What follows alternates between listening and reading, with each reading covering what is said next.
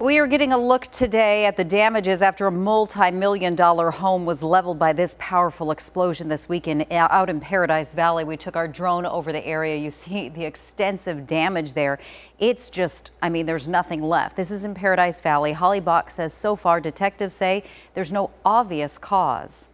This is what's left of a multi-million-dollar home on 36th Street and Lincoln Drive. The home exploded on Saturday afternoon. A neighbor's Ring camera capturing the exact moment of the explosion. You can see flames erupt and pieces of the home fly into the sky. The home was burned to the ground. It's a sight many had to see for themselves to believe. Especially the devastation. A picture doesn't really do it justice. George Salmons was hiking in the area earlier that day. He lives just down the street.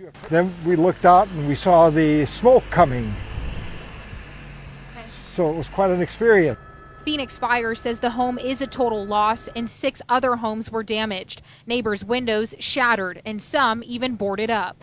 Sure enough, then I looked at the pictures. I'm like, oh yeah, that's the road I hike every day. Many hikers curious today, but glad no one was injured. It's just shocking. Just shocked. So grateful that nobody got hurt in the house, or neighbors or hikers or anybody.